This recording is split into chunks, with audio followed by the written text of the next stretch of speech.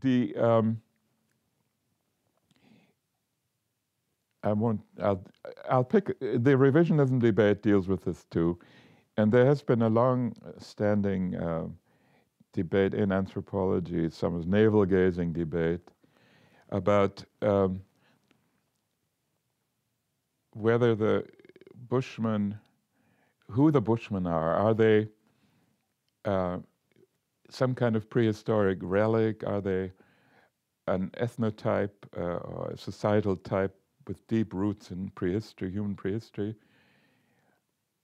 Are they sort of an aboriginal, a toxins aboriginal, or are they social marginals that are attached to pastoral, agripastoral societies who have, since time immemorial, been neighbors to people like Bushmen? And this is actually generalized beyond Bushmen, the hunter-gatherers everywhere today in the Holocene. And this is at the core of the revisionism debate, to which I'll turn again later. Are the Bushmen social marginals, or are they cultural aboriginals?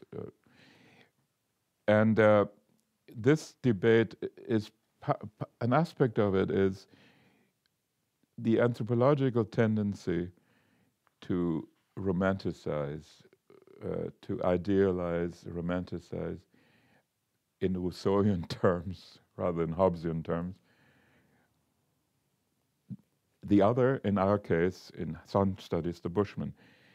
The Bushmen have been romanticized, and in the 20th century, well, it started actually in the 19th century. There were some people like Les, who was a writer who was actually knew Rousseau, who wrote about the Bushmen in romantic terms, saw them as the incarnation, one of the incarnations of the noble savage. So this noble savagery has continued and been actually reiterated by some writers about Bushmen in the 20th century. The Bushmen, definitely some of the writings, especially as the Bushmen are featured in inter-anthro texts, you know, as sharing, caring, ecotopic, people with gender equality and pacifism, there has been a tendency to romanticize them. And this very beautiful book, which many undergraduates have read, myself included, when I was an undergrad, The Harmless People, by Elizabeth Marshall Thomas, has presented the Bushman, the San, in those terms. And this is what I'm looking at in this article.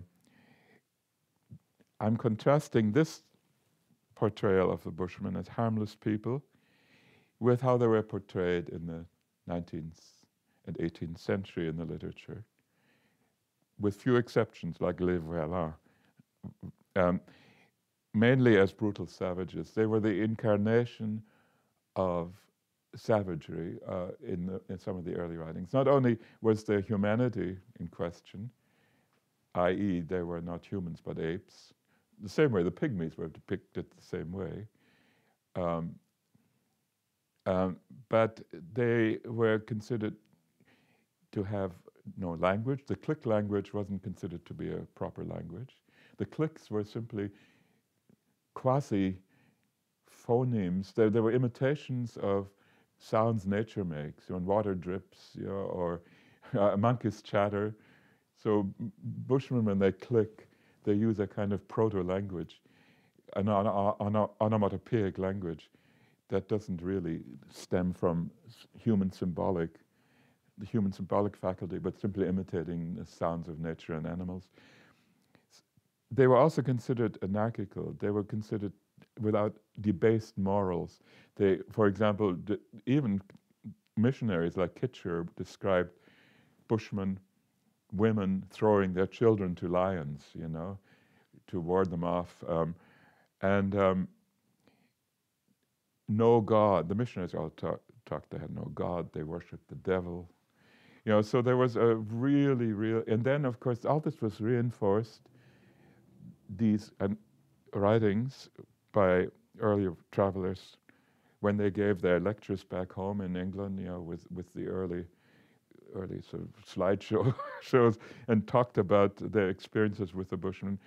And then they had these human zoo exhibitions too, where they would exhibit Bushmen that had been captured in the Kalahari, and they would be on display in their native dress or undress, ideally women topless, all of it, all the exoticizing the other, in spades, So, and this famous or infamous case of Sarki Bartman, the Bushman, Hottentot woman, actually she wasn't Bushman, she was Khoi, being on display, had these very large buttocks and the elongated labia minora, and she was then, when she died, Cuvier dissected her, and her genitals were on display in Paris, in Musée d'Homme, or some such museum. Anyway, so what I'm dealing in this paper is about why are the Bushmen portrayed as brutal savages, dehumanized, beyond recognition, and then become harmless people, idealized. And I look at the kind of socio-political climate, the zeitgeist that is at work, that favors either the one or the other stereotype. And this is something, by the way, that I did this in a very early paper that has become, that others have done since, not only in Bushman studies, but I think, not that I take credit for it, but it's all part of, I think, anthropological navel gazing that we have done in anthropology about the whole anthropological enterprise of othering, of looking at the people we study, and in the process of doing so, distorting who they are, inventing their cultures, constructing things that aren't there, and including stereotypes that unfortunately very often get fastened on by non-anthropologists and get even further bowdlerized and characterized, and before you know it, you have something like, a brutal savage, an inhuman, ape-like, anarchical caricature of a human, or it's opposite. Once these stereotypes that anthropologists, I think, have a part in constructing, once they leave academia and become part of Hollywood or popular novels, become exaggerated, and to the great detriment of the the Bushmen or the Inuit or whomever. We as anthropologists visit and have the privilege to visit and try to understand. Anyway, that's what this paper is about. Myth, and it links up with revisionism, which I will talk about, the revisionism debate, which I will either talk about again later or not. Doesn't really matter, because it's a bit of an old horse flogging an old horse. Now, myth and folk tales, in the context of my fieldwork on religion, as I said, I collected stories, and I've always had a strong interest in literature. In fact, almost did my switched into literature for my graduate research. I think I said that already.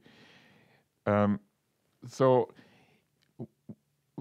when I collected these stories, when I was in the field, in my first visit, I continued with story collecting in the subsequent visits, and collected enough to put together this book of texts on Bushman folklore. And in the process also I entered the discipline of folkloristics. I'm very interested in folklore, and I developed a course in my university career in the subject. I even wrote a textbook on folklore, which, however, never got published.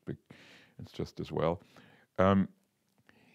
So folklore is one of my strong interests in which is sort of peripheral to anthropology. And in the context of this interest, I put this book together, and I combined the stories I collected amongst the narrow and Outglay people, but it's primarily narrow, with the stories of the Kham Bushmen. The Kham, that's the dental click XAM, are Bushmen who lived in the Cape right up until the late 19th century, when they disappeared, either because they had been there was a genocide against them throughout the 17th, 18th century by these commandos that I mentioned earlier, and also through absorption into the gene pool and of the Nama and other people. But they were very much around in the 19th century, and there is a terrific, beautiful archive of stories. As I said, there are about 100 discrete stories and about 85 poems that were collected by Wilhelm Bleek, a German linguist, and Lucy Lloyd, his sister-in-law, and they recorded this material, which is housed in the Jagger Library at the University of Cape Town. And I went in '84 and looked at that collection, that archived collection, which has since, by the way, been digitalized and is now available on disc. And it's a UNESCO heritage project, so it's available to anyone. It is an incredible trove of myth texts that, boy, had Levi Strauss ever discovered those, he would have had a field day with. He maybe not have written his mythologique on Amazonians, but on the Bushmen maybe. Well, there's a project still for someone, except only about half of the texts have been translated from the Kham language, and the Kham language is dead. So although virtually there's hope that it might be rediscovered again. Anyway, but that's another story. Anyway, so I went to the archive and collected and took from them a number of stories and put them together in this book. The attempt there being not only to provide a collection of stories, but also to compare the stories with respect to context, to symbolism, to tropes, to see whether or not the argument that has been going on in Khoisan studies for a long time, ever since Isaac Shapiro started it in 1930, how much of a unit, how much of a homogeneous unit is Bushman culture? I mean, the Bushmen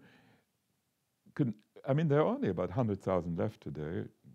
One time there may be double that, but there were never many people. But they consist of at least 24 discrete, mutually unintelligible linguistic groups and cultural sort of subgroups, So they're very heterogeneous, culturally, linguistically. So the question is, do they constitute a unit with respect to their cosmology, their mythology, their symbolic culture?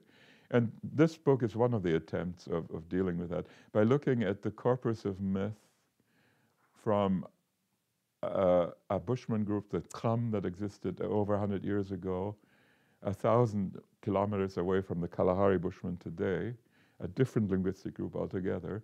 So I look at these stories and then draw comparisons. Something that has been done by other people much better than I. Sigrid Schmidt recently did an excellent book along those lines. There was always the idea there's the Tram and the rest, that the Tram, about whom there's this beautiful archive, constitute a separate group. And then there's, of course, the other question, do the Bushmen and the Khoi people, who are pastoral hunter-gatherer, pastoral yellow-skinned clicking people, do they constitute a unit as well? That is obliquely addressed there as well. So that's what that book is about. And in doing this book, I became increasingly interested in Bushman mythology and in Bushman art, and in Bushman stories generally, oral traditions, i.e. Bushman expressive culture, dancing, the dance. I have a chapter in my upcoming book on Bushman dance, which very few have done other than trance dance. No one has looked at ludic dancing, which is fascinating too, especially with respect to animal transformation. So what I'm interested in two of the papers here, the relationship of Bushman art to ritual and folklore, for example, convergent and divergent themes in Bushman myth and art, deal with that. To what extent are myth and art different, or are they informed with the same themes, cosmological, mythological, symbolic, or are they different artistic enterprises of the Bushman imagination? When a story, the stories that draw from myth time, the Bushmen have a very well-defined concept of myth time, very similar to dream time in some ways, different in others. But they postulate that there was once a different order of existence, as they call it, the creation time, which was an inchoate world where everything of chaos. There was no animals and humans, where distinctions weren't drawn clearly. It was inhabited by therianthropes, therianthropic beings, human-animal beings, hybrid beings, and the distinction between human and animal and spirit and human was not drawn, and this was the world of creation, with extremely unstable ontological boundaries, so that people could shift being and identities at the drop of a hat. For example, in the course of an argument, the trickster Chloe with his wife, which he had all the time, in the course of that argument, as their tempers flared, he would change into an elephant and then into a mouse, and she would change into a tree. All because they were so excited, and their ontological makeup was so precarious still that they could change being, just like that. So it was that sort of world, and myths are about that world. Now the question is, what about art? Some of the art that the Bushmen create is older than the Upper Paleolithic cave art. The oldest piece of art has been dated to 27,000 years ago. And the rock art is beautiful. Oh, it is. I don't have samples here. They do beautiful polychrome depictions of animals, of humans, and of therianthropic beings, human-animal beings. So the question that a lot of people have asked themselves is Bushman art, the rock art that is, some of it thousands of years old, the artists have long ago died, you can't interview them. Is that art? informed with the same themes, the same cosmological and mythological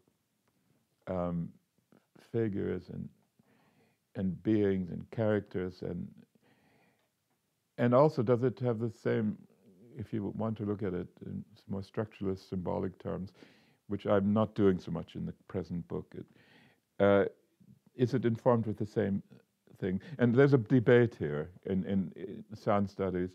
Some say they're the same, like Lewis Williams, David Lewis Williams, who is sort of the main voice in the Bushman rock art, says the rock art and the myth are both about the same thing, i.e.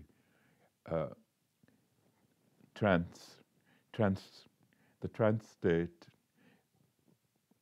altered state of consciousness in which the shaman in that state draws potency from the spirit world and from animals and from his own being, because the healing potency boils up in his stomach when he heals, when he goes into trance. And Lewis Williams sees this as the interpretive key to both myth and art, whereas others, myself included, see myth and art as expressing, yeah, there is overlap, but there are also different expressive domains that deal with different issues. Part of it has to do with simply the production of, when you produce art, either by incising it, some of it is engraved and incised art, others is painted. That's a different process, you know. From brain to hand, you use image, not words, you know. So I deal with these questions too. So I think art and narrative, art and myth express different things. And and the common theme I see in both is transformation, more so than trance, because the motif of therianthrope, which is part of the therianthropic being, the therianthrope and transformation are the two themes in my present project.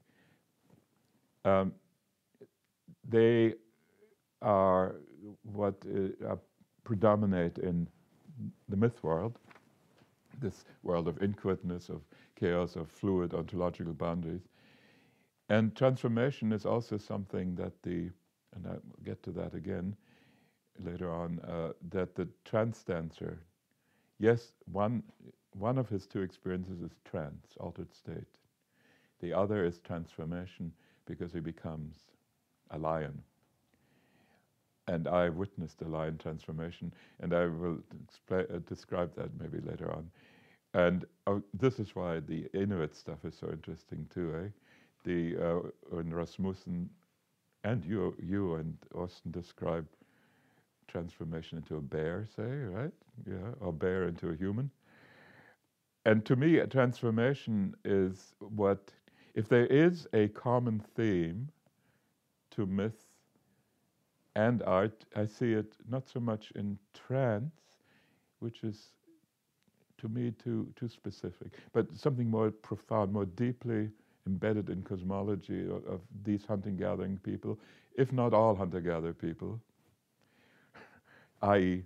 transformation, which is all part of the hunting-gathering to me. It's part of the hunter-gathering life way, the hunter-gathering, not just mode of production. I also argue, and maybe get to that too, that hunting-gathering is not just a mode of production or foraging, it's also a mode of thought. The foraging isn't just something you use to strategically exploit resources to eat, you know, food and meat, plants and meat, but it's also a mode of thought having to do with opportunism, with sharing, with optimization. That's there too. It isn't just applied to resources. like Burid-David says, Nurit Burid-David, you forage for relatives. Yeah, Kirk Edicott says you forage for ideas. Yeah, so foraging is for stories. In my book here, I have a whole section on foraging for stories. Yeah, so foraging is to me foraging is the foraging hunting gathering. Hunter-gatherers are not a figment, as revisionists would have it, an invention of anthropologists. Um, to me, there is something that is discreetly a hunting-gathering mode, not just foraging, of sociality and of thinking. And to me, a core element of this, because the human nature and human-animal specifically relationship is so prominent, so salient. Transformation, which is the way of bridging the gap between human and animal, is key, to that cosmology.